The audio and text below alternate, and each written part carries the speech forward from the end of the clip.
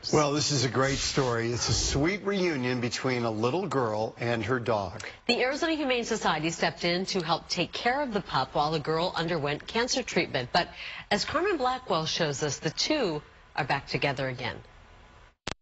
5-year-old Lily finally reunites with her best friend, her dog Maui. You know, she was just so grateful and excited, and she wanted it all for him, for her, and, you know, she was just delighted to have Maui back. Lily has been receiving cancer treatment in New York, and after months apart from Maui, Lily and her family are so happy to be back together again with their 2-year-old golden doodle pup.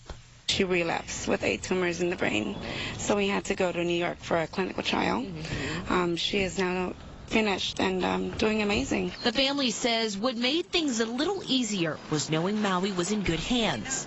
While away, Arizona Humane Society's Project Assist placed Maui in a foster home until Lily was able to return to the valley. They found out that they had to go to New York. They just had nowhere for their beloved dog to go, and Elizabeth had been asking around and heard about our Project Assist program, which is for people that have an emergency hospitalization or surgery, typically a 30-day program, but when Lily relapsed in the program, we knew we just wanted to do more for her.